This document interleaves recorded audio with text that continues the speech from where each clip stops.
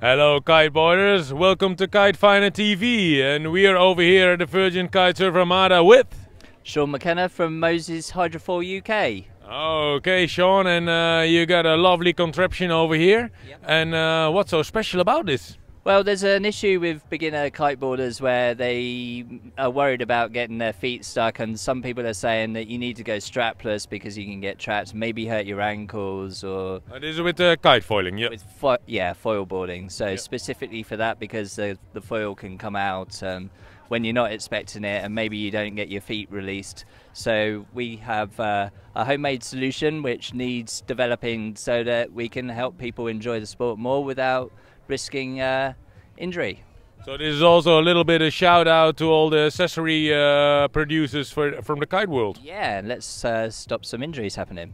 Okay, perfect. Well, people, let's go down here and see what is made. Okay, so basically what we have is a foot strap which is solidly attached at the front, but it has two tubes going through which elastic is going through. We've cable tied it just simply to the other side of to the adjustment. But basically, if you're hydrofoiling along and you have an accident or it flies out, you escape. It's as simple as that. So, some good extension. I've been using it for about 3 or 4 months, and it doesn't break. Well, kite producers. So Pro Limit, Mystic, that kind. Who's even more? Who more makes straps? Oh, I don't know.